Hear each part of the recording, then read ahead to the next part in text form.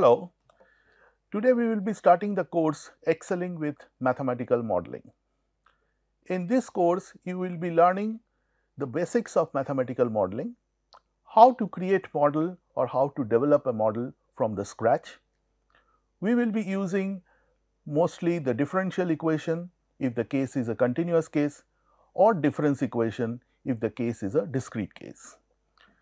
We will be using mathematical tools to solve those equations, whether it's analytically or numerically.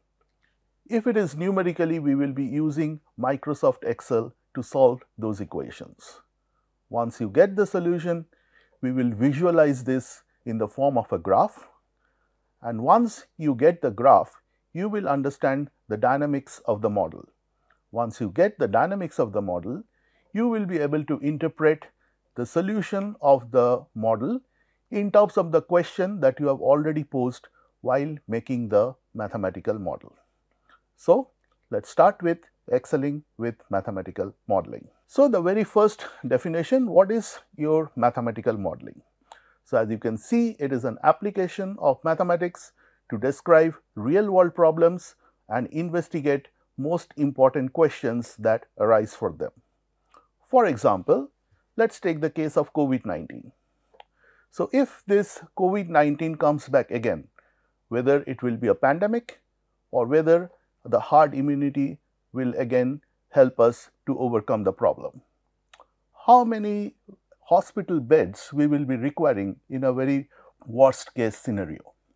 So, these are the questions that can be posed in this real life problem, and mathematical modeling can take care of that.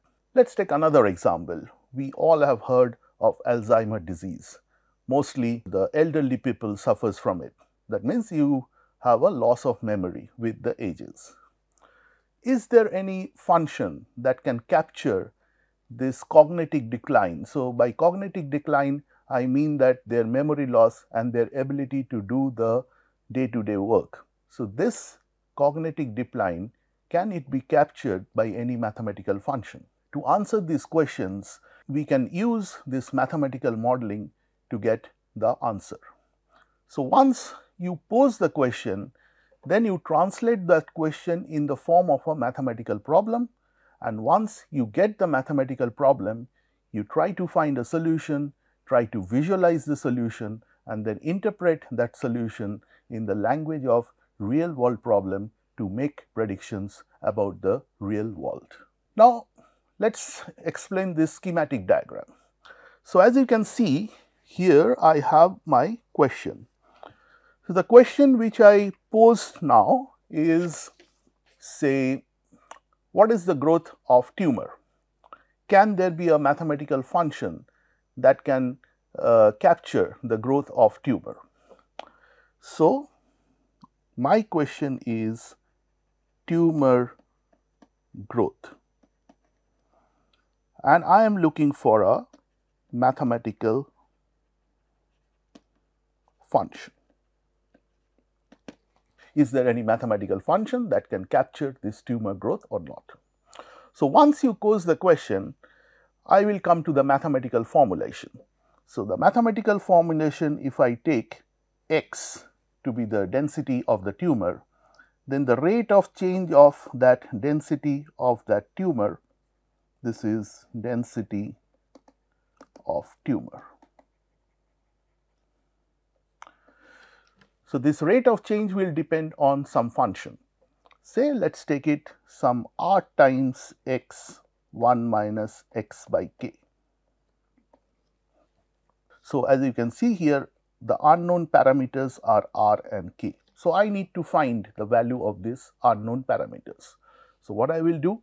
I will look into some literature, some references to see if such kind of work is done. If yes, then I go through that literature and try to find out the values of r and k. Is there any function there? How I can modify that function to get a better results? So, all these sort of things I will look into. Suppose I did not get that. Suppose this is the very first problem that I am trying. Then I need to get some data. So, what kind of data? So, you can look into any hospital where they have this record of the growth of the tumor with respect to time, and I am sure you will get that. So, once you get that data, you will use some mathematical tools to estimate the value of these parameters. There are many methods, you will slowly learn through them. So, say I estimate the value to be 0.25 and this is some 10 to the power 6. So, once you estimate the value of these parameters r and k, you plug those values here, you solve the differential equation, and once you solve the differential equation, you will get the graph. When you get the graph, you plot the graph and you see whether it matches with the data or not. If it matches with the data, then your model is validated and you communicate the result. If not, if you get a curve which does not matches the data, then you go back to the drawing board, you change the model, and then the process follows. So, that is how your mathematical modeling works. So, what is a mathematical model? So, basically it is the description of this real life scenario in terms of the mathematical expressions. Believe it or not, we use this mathematical modeling in our day-to-day life without even knowing that we are using this mathematical modeling. Suppose you have a job, you got a job and you plan to buy a car. So, you estimate that okay, I need the amount 5,04,000 to buy the car, and you can afford to save rupees 8,000 a month. How many months you will take? So, you write a function f(x), where your x is the number of months. You can save 8,000 per month multiplied by the number of months,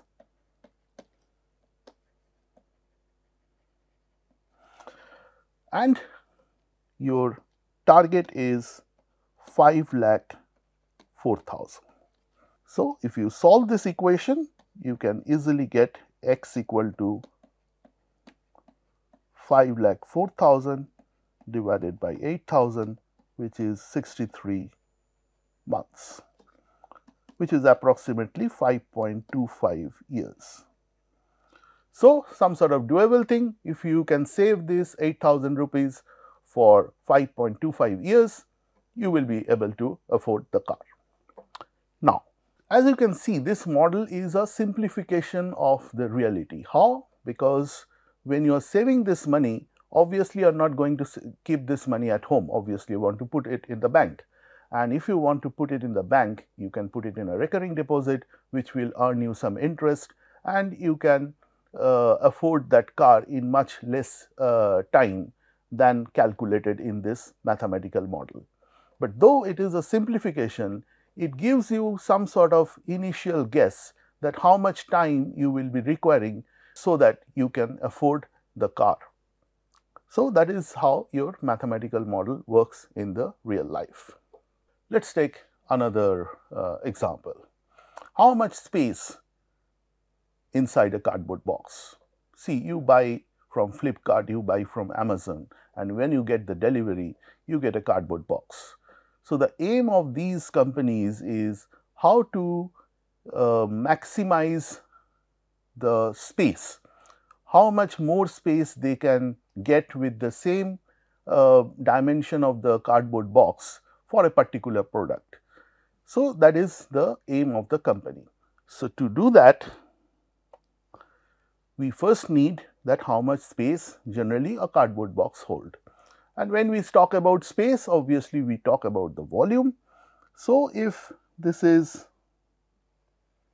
our length and this is the breadth and this is the height,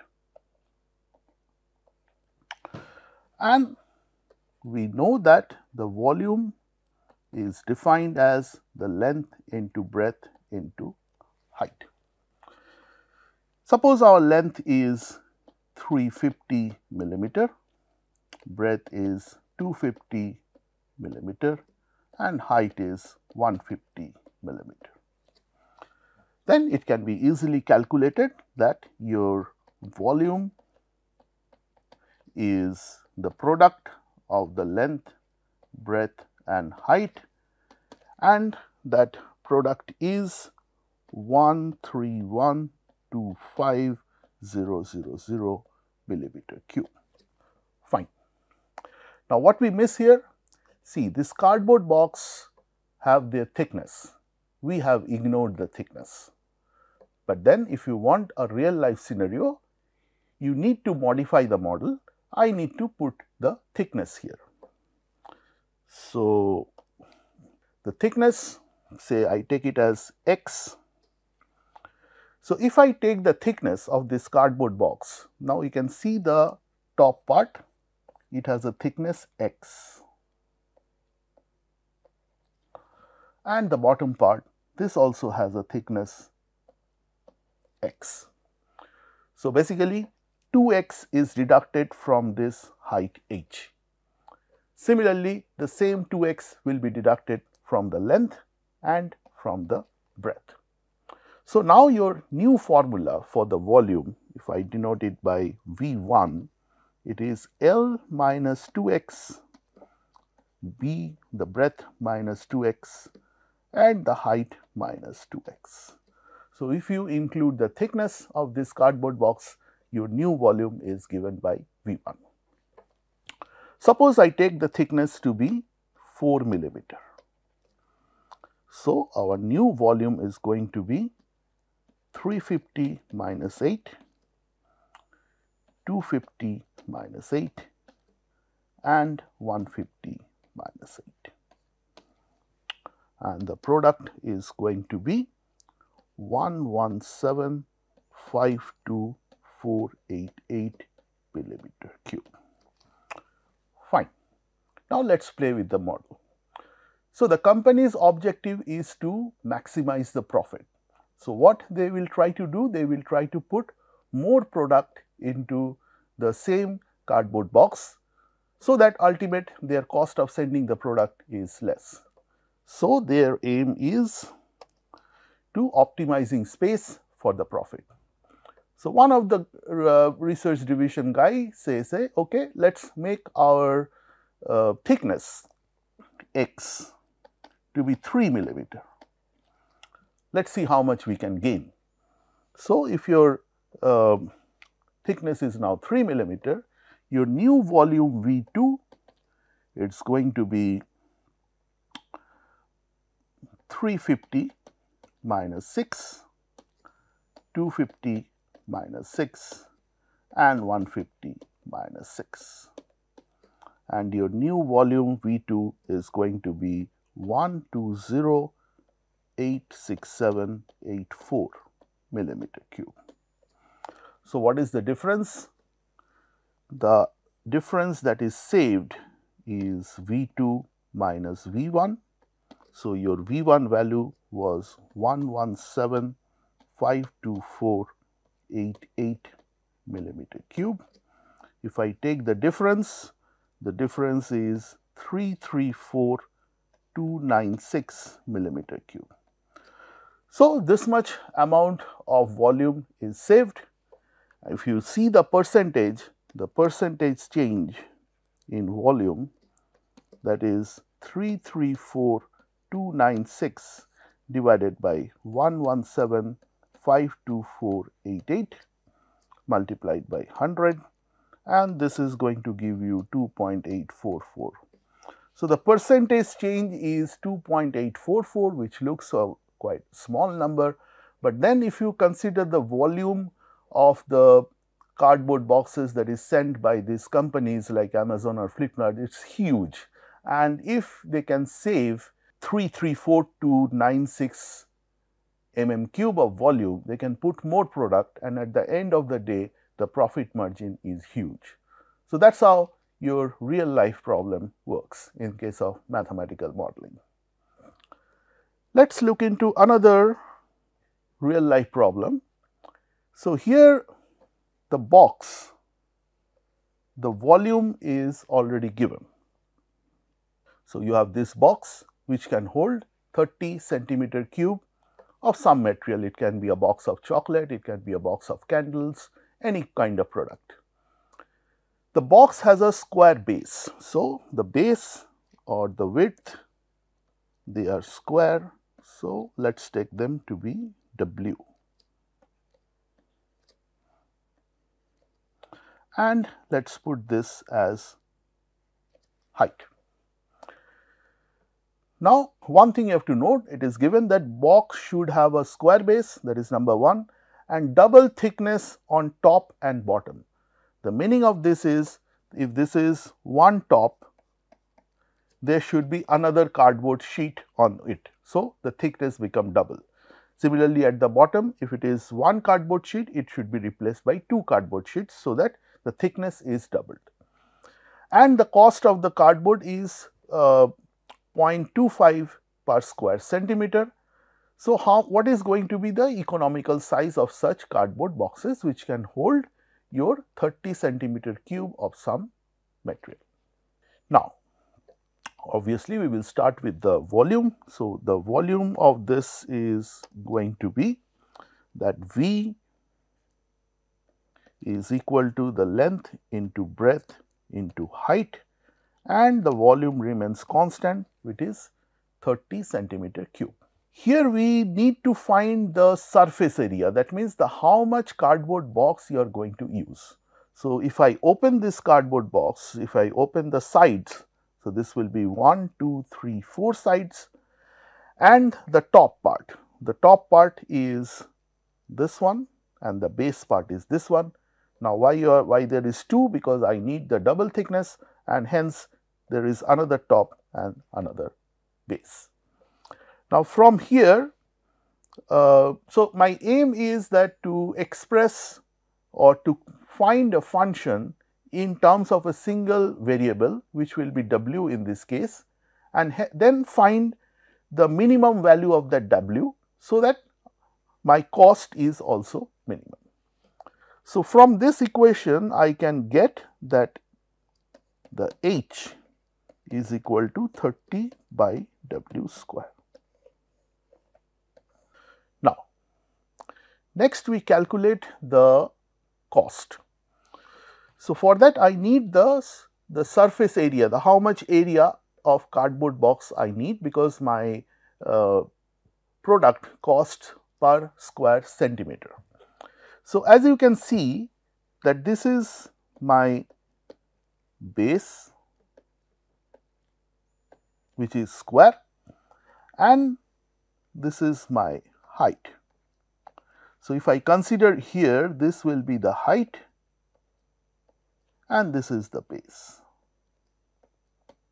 So, I have 4 such sides and the area of this is W into H, 4 such sides, hence 4W, plus I have the square base and the square top. So, this part is W, this part is W, the area is W square, 1, 2, 3 and 4. So, 4W square. This gives me the area of the cardboard that we will be requiring to create this cardboard box which can hold 30 centimeter cube of space. Now, I already have H in terms of W. So, I will replace this. This will be 4 times W into 30 by W square plus W square. So, I have taken 4 common. 1 W cancels and I get 4 times 30 by W plus W square. So, this gives me the area of the cardboard. Now, what is the cost? The cost is 0.25 per centimeter square. So, the cost, if I denote it by C, it is going to be 0.25 multiplied by 4 the total area. This gives me 1. So, I get a function C like this. So, the next step is that I will be plotting this function, and if you plot the graph, you will get the curve something like this, where this is your W and this is your C. So, the minimum value of this W, as you can see, is the bottom of this curve. So, if I draw a tangent at the bottom part, so somewhere here I will get the minimum value of W, and where it intersects the y axis will give the minimum value of the cost. And the value for this is 2.47 and 18.25. This value you can directly calculate from the graph itself.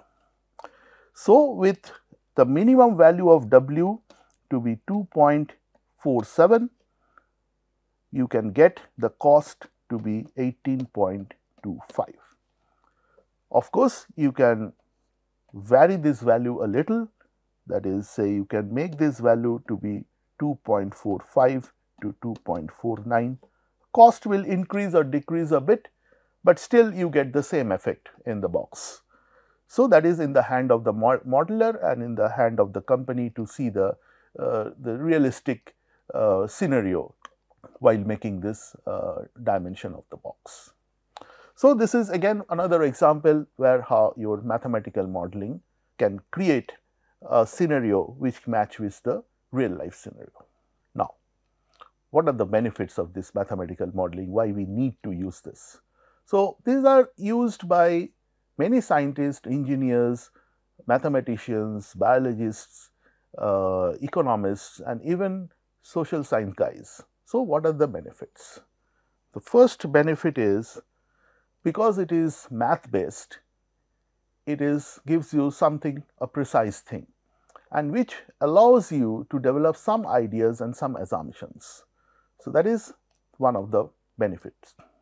Then, once you have this math based thing, it gives you a direction, it gives you an idea when you try to solve that particular problem.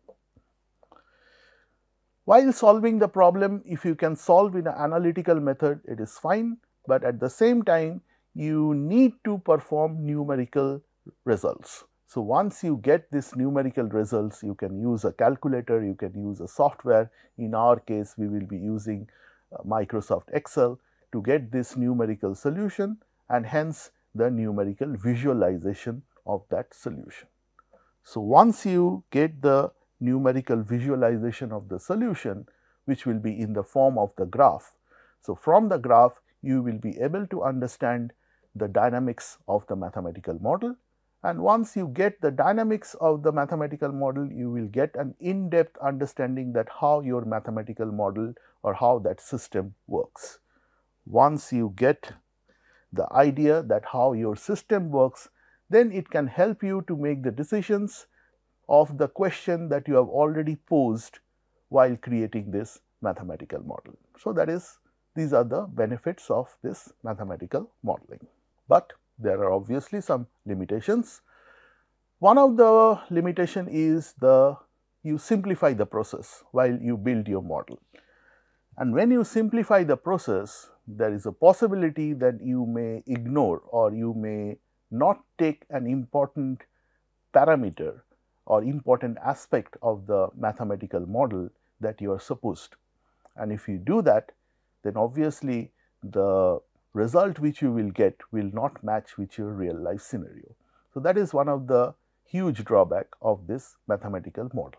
Also, once you formulate that model, so it will be a mathematical process and which has some specific rules.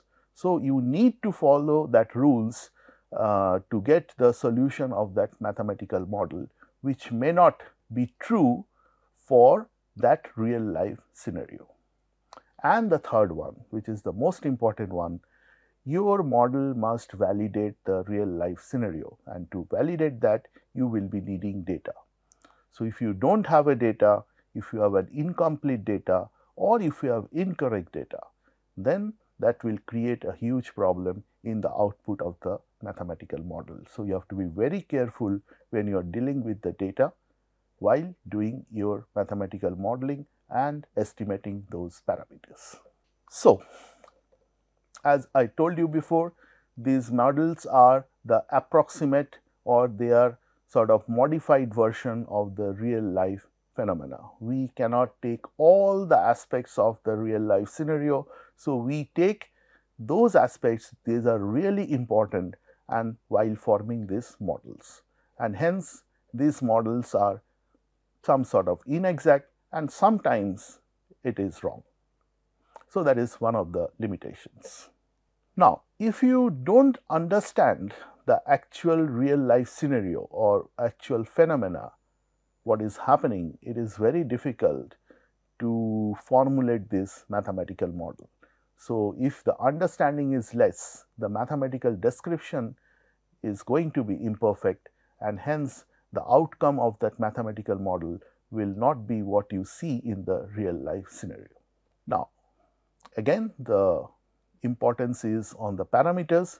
So, while you collect the data, you will see that either you get an incomplete data or you get a data from the experiments which may not be collected in a proper manner.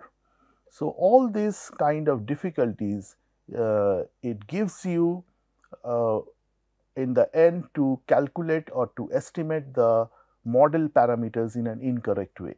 So, if the model parameters are incorrect, so obviously the results which you are going to get will not fit the actual data and hence your model will not be able to be validated. And another important thing is when you solve this model, in our case it will be the differential equation or the difference equation, you will be needing initial conditions, you will be needing boundary conditions, and those initial and boundary conditions may be known, may not be known. If they are known, then it is fine. If they are not known, then it poses a problem, because if you put a wrong initial condition, that may result in the wrong output of the mathematical model. So, you have to be very careful while choosing these initial conditions. But despite all these limitations, we still depend very much on these mathematical models. Why? Because it gives you a very powerful tool to represent these natural processes. You consider a biological experiment, say as we have talked before, you want to find the growth of the tumor, or you want to find how many doses of the drugs to be given to a particular patient so that this tumor is eradicated. Now, to do that experiment, it is a huge cost, it is a huge time consuming thing. Instead, if you can construct a model and you can solve that model, you can simulate that model and get a future prediction. So, if you get a future prediction, then on the basis of that, your experiment can be simplified, time can be saved, cost can be reduced. So, that is one of the greatest advantage of this mathematical modeling. So, you get the result, you extrapolate that to some large spatial scales and then you predict the future. While doing that, you will face some uncertainty, and to quantify this uncertainty, there is something called sensitivity analysis, which we will be doing in our later lectures. So, you can determine the sensitivity of the output, you can see which of the model parameters are most sensible and which are not that sensible, and like that, while taking or while estimating the values of those parameters, you have to be bit cautious. So, that is the end of our lecture today. In the next lecture, we will be learning about the units and dimensions. Units and dimensions are one of the important aspects of this mathematical modeling, and we will be doing in our next lecture. Till then, bye bye.